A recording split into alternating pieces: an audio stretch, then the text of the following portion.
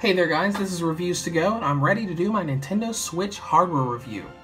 So, the Nintendo Switch is a game system that tries to meld and combine tablet gaming, handheld gaming, and console gaming.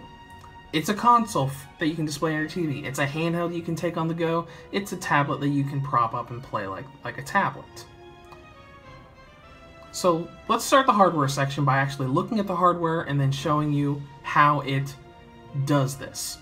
So we got our basically three units here. We got our dock, we got our main unit, we got our controllers. So on our dock, we've got two USB ports right here,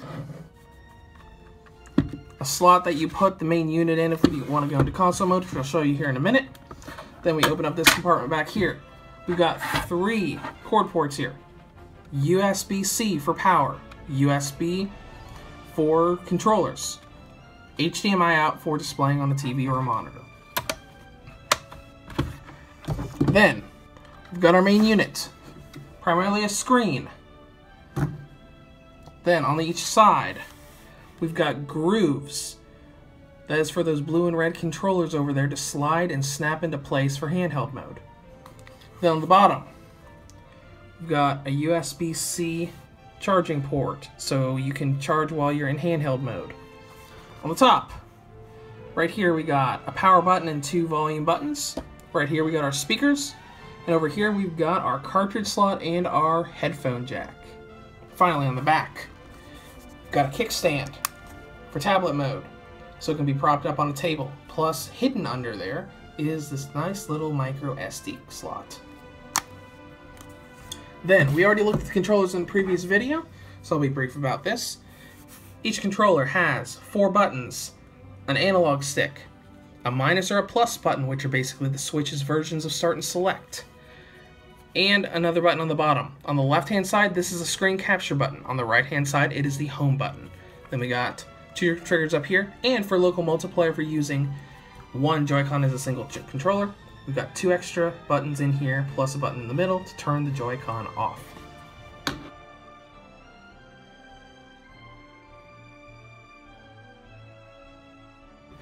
So let's see how it actually does this.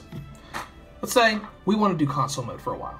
We want to play The Legend of Zelda Breath of the Wild on our nice Samsung monitor.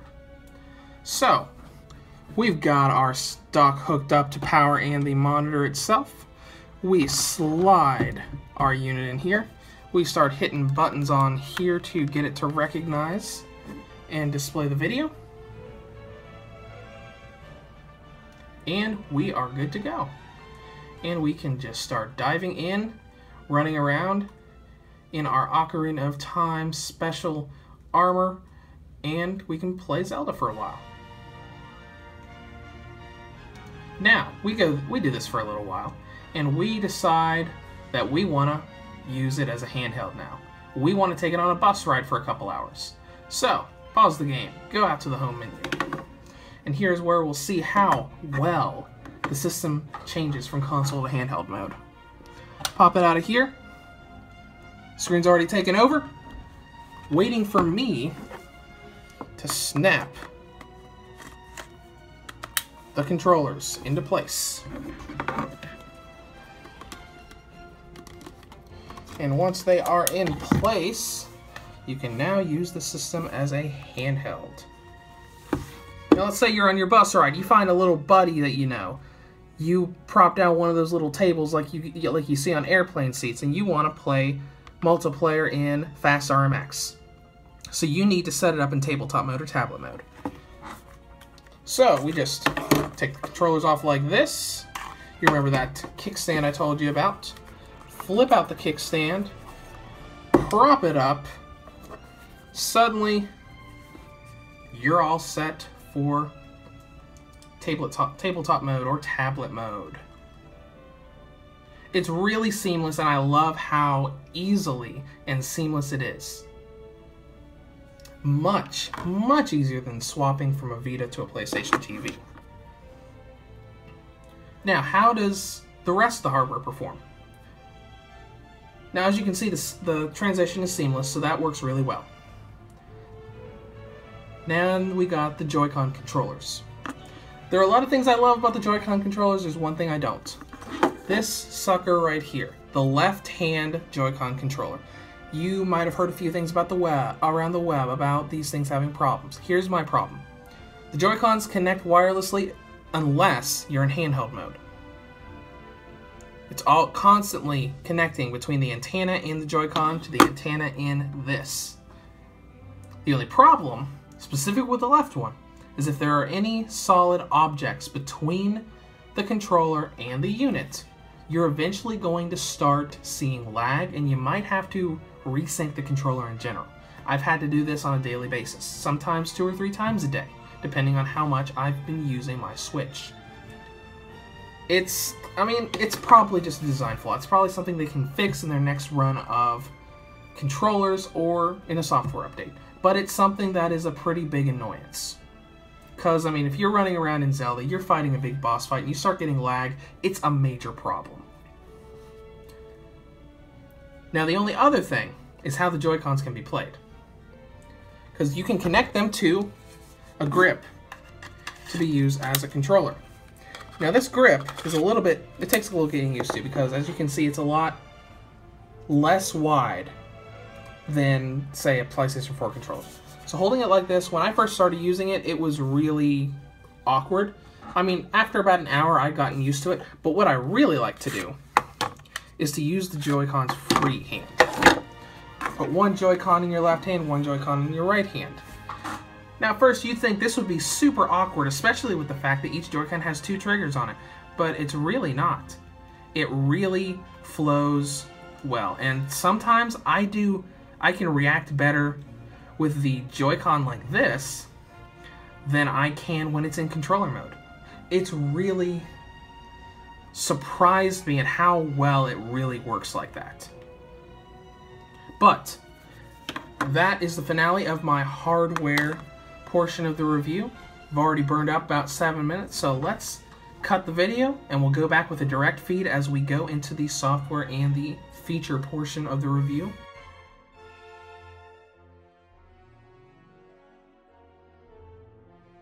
Alright, now I'm back, so let's take a look at the software portion. First of all, we're going to give you a brief tour of the user interface and making profiles. Now, when you first go into the game, you have to make a profile. So I've got my special little reviews to go profile here, and I've got an alternate profile. Princess Zelda has made a profile on my Switch. Now, the nice thing about here, before we go into the interface, if I go into my profile, I download Legend of Zelda Breath of the Wild. I play it for a while. Zelda comes in. She logs into her profile. She can play any of my digital content she wants. It'll give her her own save data, and that's something I really thought was neat, especially for those of you who want to Switch in a household of family. That way, your wife, your girlfriend, your kids, your neighbors can come over and play, and you won't have to risk them messing up your save data. But let's take a look at the user interface. Up in the top left corner, we've got our profiles. In the top right corner, we got our time, battery charge, and our Wi-Fi. Then we've got this big section here, which is going to show the games we have installed. So as you can see right here, I've got digital copies of Legend of Zelda, I Am Setsuna, and Fast RMX installed right now. Then down here, we've got all of our little apps. We've got News app to show news from Nintendo. This is updated often. I've already gotten 2 or 3 new updates here since the Switch came out last Friday. Got the eShop where we can go and buy digital games and digital content. We've got our album where we can look at all of our special screenshots.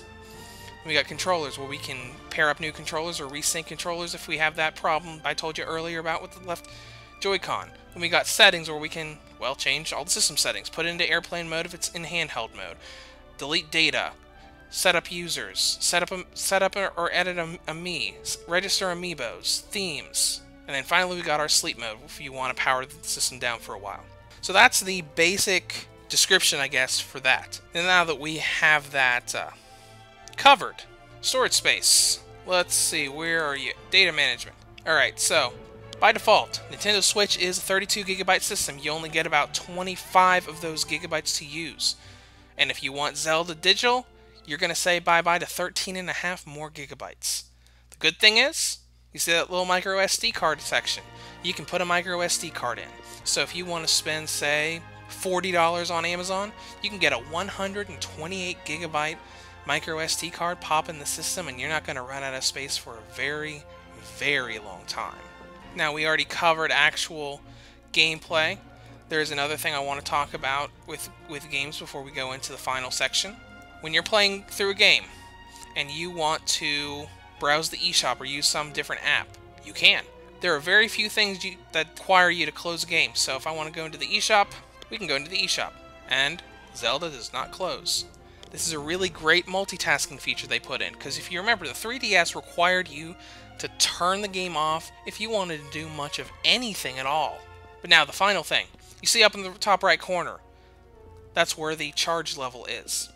I'm going to give you some stats because I did extensive battery tests for this thing. Note that Nintendo said that battery life would be different depending on what game you're in. So all of these stats are based on The Legend of Zelda Breath of the Wild.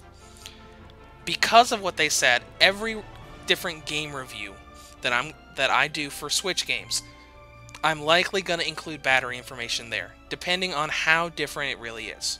First, if you're in handheld mode, you've got brightness all the way up, and you've got Wi-Fi enabled. Legend of Zelda will take you 2 hours and 36 minutes to go from 100% to 15%. That is the point where the system tells you the battery is low and advises that you charge up the battery. Note that it will keep going for that remaining 15%, which means you can get close to 3 hours total with maximum brightness and Wi-Fi enabled, so maximum performance. Let's say maximum brightness in airplane mode, so you try to save a little bit of time. Maximum brightness in airplane mode to 15% is 3 hours, so you can probably get 3.5 hours all the way down to 0%. Now if we do low brightness, have brightness all the way down to low. With Wi-Fi on, it's 2 hours and 50 minutes, down to 15%. With low brightness in airplane mode on, super power saver, that is 3 hours and 12 minutes, which means you could potentially almost get 4 hours of playtime in that mode. Granted, on a sunny day, you're going to need that brightness, because, I mean, the screen is a little more resistant than, like, a PlayStation Vita screen, but you still need those brightness settings, especially if you're in a dark area in a game. Charging is a bit of a shocking stat. When I did these tests, I used the same power outlet, the same cord. When I plugged the system into the console and plugged the console into the wall, the charging speed was kind of slow. In console mode, you got 1% charge for every 6 minutes of gameplay. Now when you're in handheld mode, it was only 1 minute and 15 seconds for 1% charge. Now don't get me wrong, this is great for handheld gamers, but why? That's what I want to know. Why is the charge time so much slower in console mode? That and the battery life is really the other downer point about this system, because handheld gamers are used to handhelds that have like 5 or 6 hours of battery life, and this has got about half of that. Granted, it's also a console, and it's considerably more powerful than any handheld out right now, but it's still something to think about. In conclusion, the Nintendo Switch is a really interesting device because it's a tablet, it's a console, and it's a handheld, and that's something I really like. And it really does these different roles really well. Now, the left Joy-Con problem and the lower battery life are kind of downer points for now, but it's still a great system to check out whether you're a handheld gamer or a console gamer. Reviews to Go rates the Nintendo Switch an 8 out of 10. If you have any comments or questions, feel free to leave them below. Head to my site at www.reviewstogo.com and expect Switch game reviews to start very soon, beginning with The Legend of Zelda Breath of the Wild.